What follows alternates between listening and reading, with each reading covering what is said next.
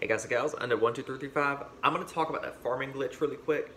Astrocross said that he was going to put on his last video if it was patched or not in the comments. It appears to have been patched because it's capping pretty much everybody that I know at 1200 for their stuff. I've been grinding it for the last hour and a half and I have not gotten anything above 1200. I'm just literally doing it for weapon parts at this point. It's just too quick not to do it.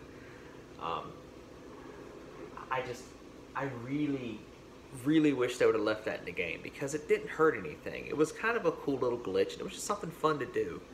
But what's your experience with this so far? Do you think this is something that should not be left in the game? I think it's perfectly fine, to be honest. I mean, it doesn't hurt anything because you already have the soft cap and it slows you down as soon as you hit 1200. But let me know what you think in the comments below. If it's still working for you, like I said.